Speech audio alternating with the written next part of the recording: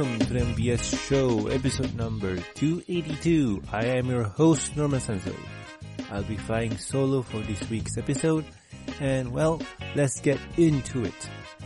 With the new release of the iOS 11, a few features have come out, and one of those few features is augmented reality.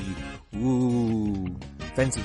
So, the My Little Pony mobile game from Gameloft, if I'm not mistaken, has released an update where you can produce ponies in the augmented reality.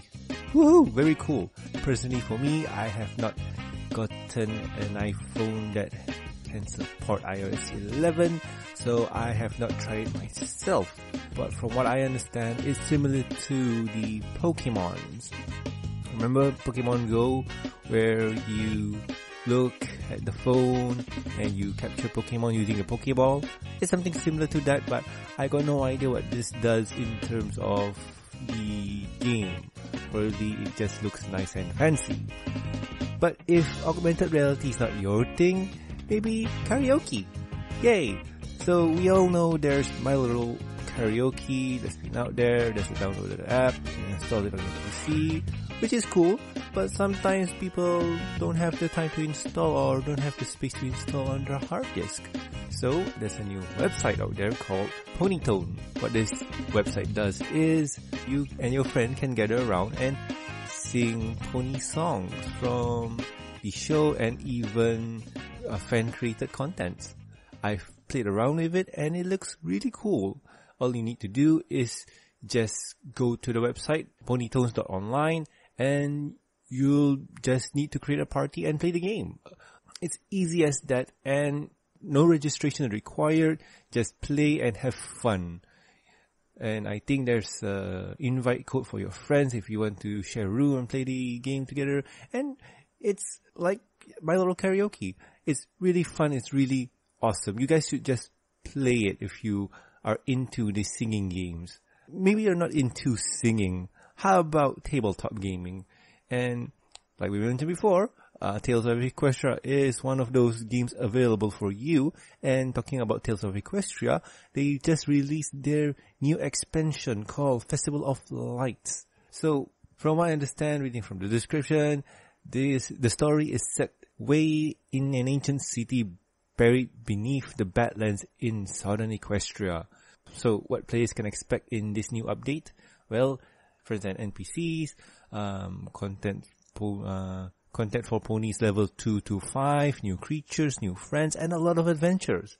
So, if you are enjoying the base game, I would highly recommend getting this expansion because, well, Pony RPG expansion is always fun. And if you do play the tabletop RPG a lot, how about going to the HasCon or the Hasbro Toy Shop? That's hasbrotoyshop.com.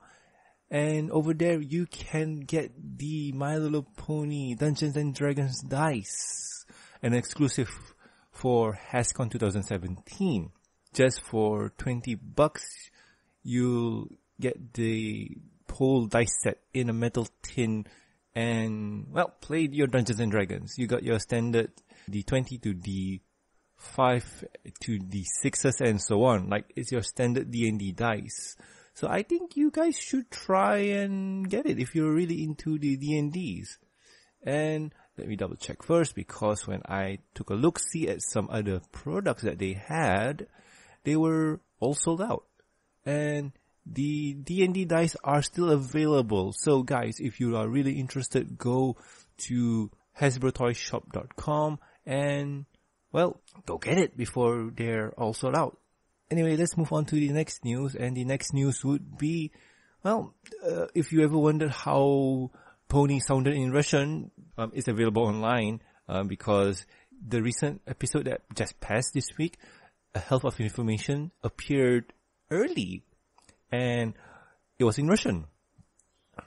It had subtitles a few days after, but when you're hearing this, the episode just came out and is available on iTunes to purchase. So I would suggest you go purchasing the official release and go hunt down this one just to hear how Russian Pony sounds. It's really interesting. And talking about well, quote-unquote future episodes, it seems that Poland might be airing episode 24, 5, and 26 early. How early would this be? Well, it seems that episode 24 will be airing on October 19, and episode 25 and 6 will be airing on October 20th, the next day. So, if this does go through fruition, the episode or the season finale would be way, way early than what's predicted. So, yeah, another leak episode or another early jump to the end. Wow. Is this a good thing or bad thing? Honestly, I got no idea. Early ponies are always fun, but that means we'll get to the end faster. This reminds me of what happened in season 6 when the episode got released super, super early. But hey, this means that the season's about to end and we'll get that break for a bit that we really need. And also at the same time too, we got the movie and the comics to hold us over. And also a bit of Equestria Girls. So that's always good. But anywho, that's the news for this week. And let's hit into what have we been doing with our week. Personally for me, I've seen and bought a few things. What I've seen is Kingsman The Golden Circle. That's the sequel to the 2015 Kingsman movie. It was fun. It was great. If you've seen the first Kingsman, I would highly recommend watching the second one. It's a blast. You won't be disappointed. My full thoughts and review for that movie will be at the end of the year when we do the whole movie of 2017 review, like we always done. And with that, we'll have Silver Quill and Sapphire Heartsong putting their heads into the ring too. But that's besides the point. And the thing that I've bought and played is Marvel vs. Capcom Infinite. I haven't put in a lot of time into it yet, but I'm enjoying myself. Like, the game is totally different from the third version of Marvel vs. Capcom. It's hard for me to describe the game fully because I haven't really put in time into the game to give a full assessment. But from my views of playing most of the Marvel Capcom games, this is similar to Marvel vs. Capcom 2, but it has its own things where it's trying to do a few new stuff. And the character roster here are interesting. If you like Mega Man X, the series, well, you get to play as X and Zero, and that's cool. And on the Marvel side, you'll get Gamora and Thanos, and a few other characters like Rocket Raccoon, and, well, Ghost Rider, and so on. I mean, I haven't really played the game fully yet, and, well, I'm gonna do a full review. I'm just gonna say that I enjoy the game, but I still need to put more time into it to give my full thoughts. Probably I'll give my full thoughts next week when we record this again. But for now, I do enjoy the game. So anywho, if you guys have any questions, concerns, or suggestions for the show, you can contact us at mbsshow@gmail.com. You can also reach us on the Twitters. The show's Twitter account is at MBS Show, and you can reach me personally at Norman Sanzo. Also, please subscribe and rate us on iTunes, YouTube, and Stitcher Radio, and also like our Facebook page. You can also catch us on ponylive.com. Links will be in the show notes.